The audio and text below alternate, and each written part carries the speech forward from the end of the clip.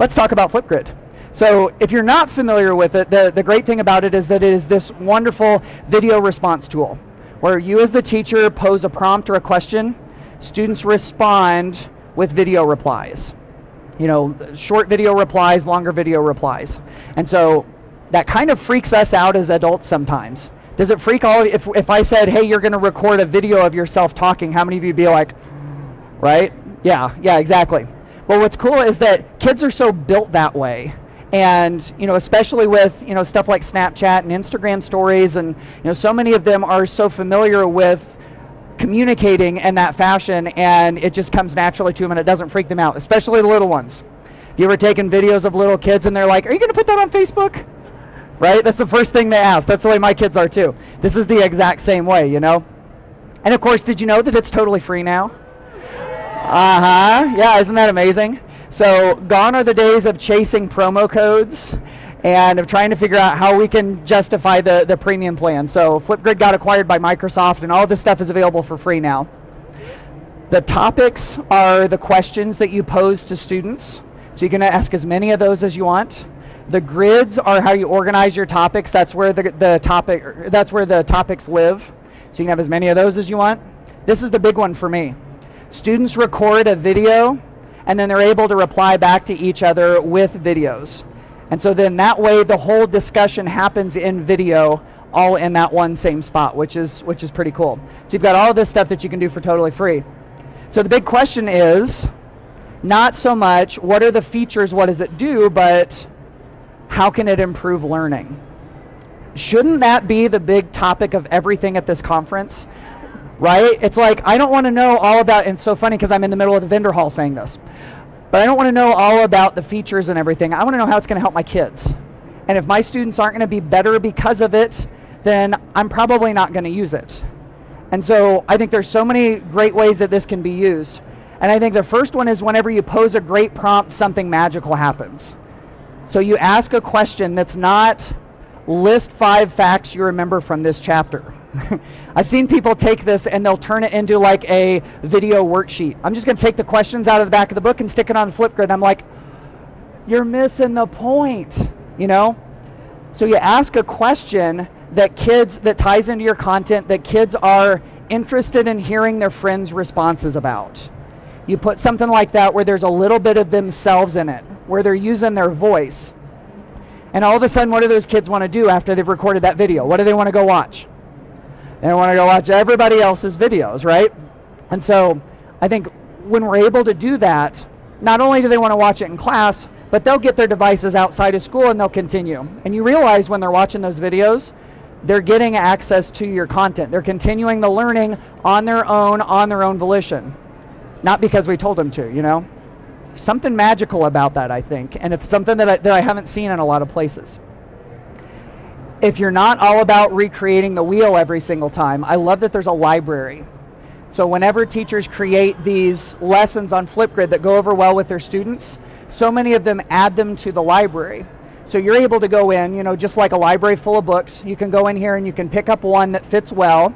You kind of like check it out, and then you can add it into one of your grids so that your students can work on it.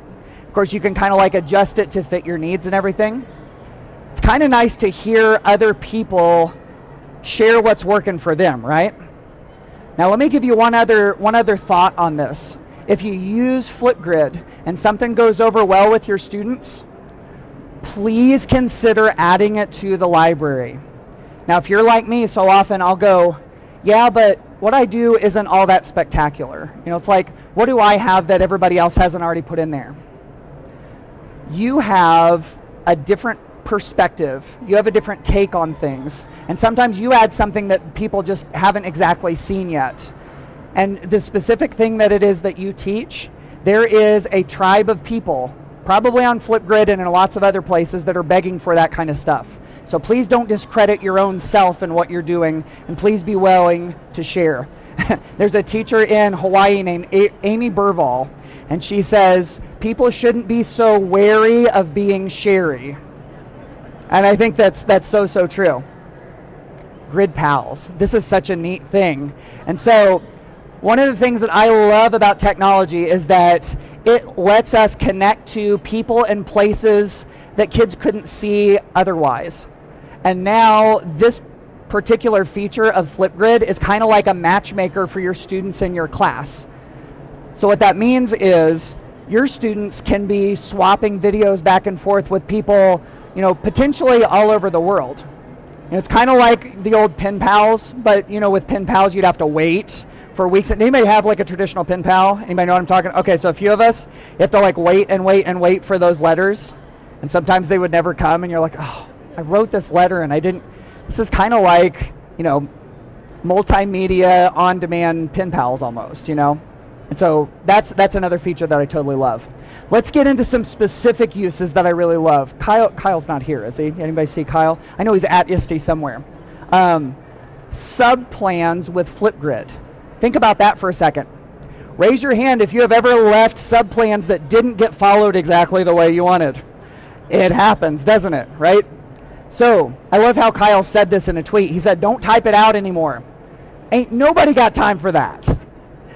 When making subplans, use Flipgrid to create and organize videos. So you can talk directly to your students, and the sub can easily access, autoplay, pause, and replay your multiple topic responses.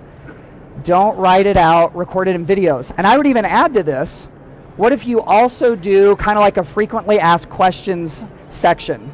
Think about the things that your kids might potentially struggle with. Go ahead and record some videos ahead of time that they can access if they struggle with those things. So that's a really great one too. Get parents involved.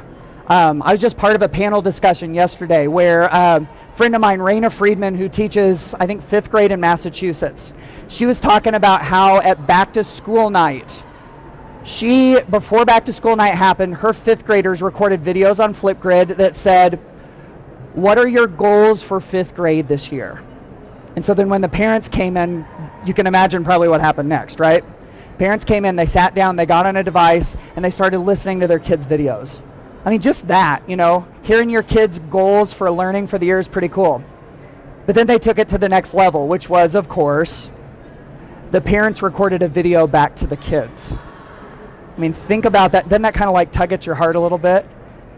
Because with some parents, they have a hard time expressing that stuff. That gave them a perfect opportunity to do that. And so, love that as well. Inviting guests to class. We kind of touched on that a little bit with the Grid Pals, but if you've ever tried to have a guest speaker come to your class, and it's such a hassle trying to get them out of their regular job and sometimes paying for their travel expenses and working all that out, you could literally get guests from all over the world to participate in your class by just saying, hey, here's a link, here's how this works. Would you record us a 1-minute video? I mean, who's going to say no to a bunch of kids asking for a 1-minute video that's going to take them that much time, So you never know until you ask, I think. And then there's app smashing. So this is really neat. Flipgrid plays well with some other tools also, like Screencastify. Are any of you familiar with Screencastify? I love Screencastify. Okay. What it does is it lets you record your screen, and it saves that video directly into Google Drive. So whatever it is that's going on your screen, you can put slides up there. You can put an interactive map up there. I mean, there's a variety of things you can put up there. Have students record that video. Download it. Stick it into Flipgrid. And then what happens is other kids can watch that video and then start to reply and comment on it and everything. So it's a way to take your Screencastify videos and make them social. And then there's WeVideo. So Andrew Finstermaker is a 5th grade teacher in Iowa who's done such a cool thing. His students record podcasts. So they use WeVideo to record something that they're passionate about. They take that video and then they upload it to Flipgrid, and that's where their podcasts live. So they host their podcasts, so to speak, through Flipgrid. So people are able to go through and listen to all of their episodes, which is really, really neat too.